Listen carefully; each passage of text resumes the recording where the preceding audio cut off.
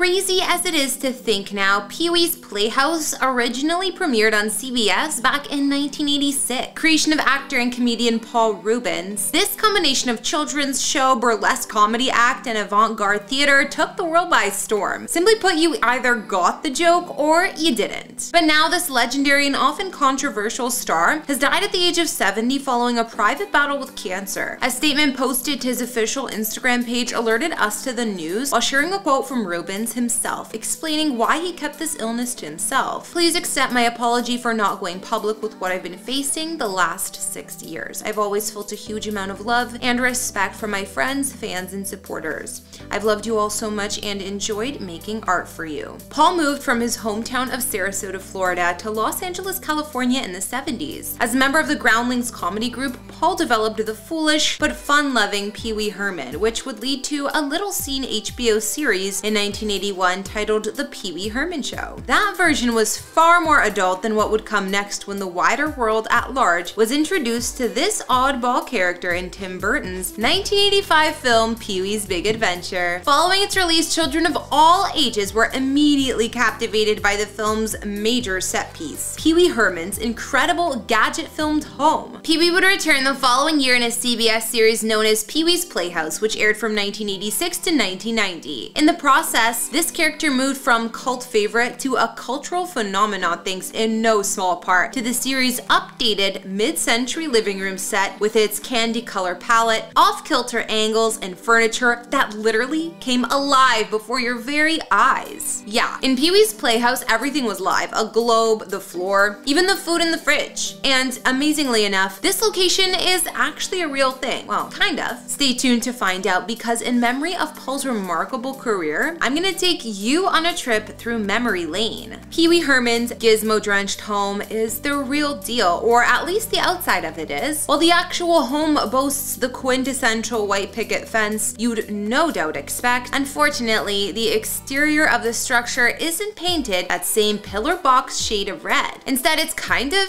yellow. Oh, and the front yard isn't alive with those brightly colored figures either. Located on Oxley Street, a leafy stretch in South Pasadena, California, Pee Wee's home is located on the same road as a number of other famous on-screen abodes, the most infamous of which is probably Laurie Strode's home from the original Halloween. Just down the street from that nightmare factory, you'll find the real-life property that was used as the exterior for Pee Wee's home. This house was built in 1922 and boasts 2 bedrooms, 2 bathrooms, as well as just under 1,300 square feet of space. The cool thing is that even without Pee Wee's unique lawn art, not to mention the passage of over 35 years, this home is still immediately recognizable. In fact, Pee Wee's rickety old detached garage located at the end of his driveway is still completely unchanged. Other details like the white picket fence also remain, but set pieces that were specifically designed for the film, such as Pee Wee's mailbox, have been taken down and replaced with much tamer fare. Of course, the interior of Pee Wee's home in the film was constructed entirely as a set, so if you step inside the place today, you won't find any of what you'd probably be looking for. Instead, you'd discover a contemporary space with modern decor, including a geometrically shaped coffee table, a comfy-looking gray sofa resting directly in front of a red brick fireplace that features a flat-screen TV on the mantle over top. Over in the kitchen are dark marble counters, white cabinets, and a large porcelain sink that's only a few feet away from the nearby dining space. Here, there's a giant weathered wooden table that boasts seating for 8. Meanwhile, the bedrooms are all located on the main floor. One of those is currently being used as a child's bedroom, while the primary suite boasts direct access to the property's backyard. And there's also a tiny office space that could serve as a 3rd bedroom in a pinch. According to multiple sources like Redfin and Zillow, the last time this home was sold was on September 13, 1974, for just $15,500. That means the same owners who rented this spot to be used in the film still own the property to this day. More than just that, Redfin estimates that the home's current market value has ballooned to $1.5 million. In 2021, right around the time of the 35th anniversary of Pee Wee's Big Adventure, the owners of the property put the home up for rent at around $4,000 per per month. I'm not sure how many people actually took them up on the offer, but anyone who did was bound to be disappointed when their favorite characters from the film and TV series didn't show up. I'm talking about characters like Cherry, the bluish-green armchair with eyes and a mouth that used to wrap Pee-wee up like a big hug. Or how about Mr. Window, the googly-eyed piece of glass that talked by moving its yellow window pane up and down. Other everyday decorative items like a clock, globe, and even the floor all came alive in Pee-wee's imagination too. And then there was my own personal favorite, dog chair, the white chaise lounge that resembled the face of a dog. Pee Wee Herman's incredible home truly had no shortage of imagination, which is why it's so surprising to find out that Paul Reubens' actual home life was much less exciting. The actor who played Pee Wee Herman, Paul Reubens, was a very private individual. A lot of that probably has to do with his infamous arrest in the early 90s for indecent exposure, something that would follow him around for the rest of his career. According to The Hollywood Reporter, Reubens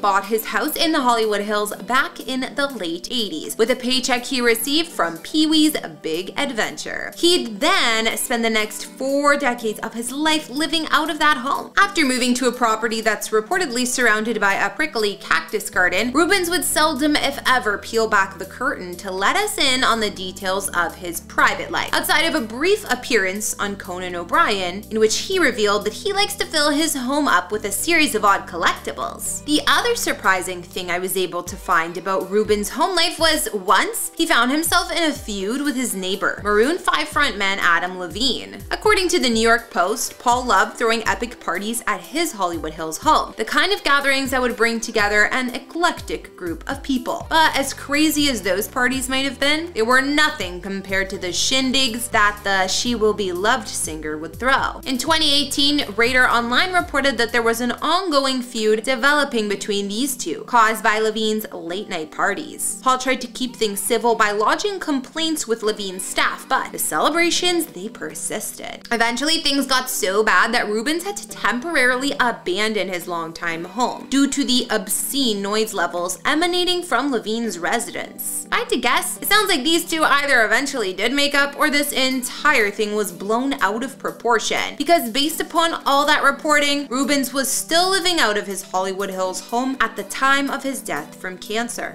Alright folks, that's gonna bring us to the end of this episode of House Tour. It's too bad there wasn't more info out there about Reubens' actual home, but I certainly enjoyed my walk down memory lane exploring the ins and outs of Pee-wee's Playhouse instead. It took me right back to childhood, and at the end of the day, that's what made Paul Reubens so special, his ability to make us feel young again. Rest in peace, Paul, your contributions will never be forgotten. Thanks for watching today's episode, but before you leave, consider answering the following question. What children's show set did you used to want to live in as a kid? Do any of you guys remember Big Comfy Couch? That was 100% mine, but let me know yours in the comments below. Otherwise, like, subscribe, and turn on your notifications to never miss an episode. My name's Kara the Vampire Slayer, and if you want to join me on another tour, then stay tuned, because coming up next is a look inside the homes of Sinead O'Connor. I'll see you next time. Bye!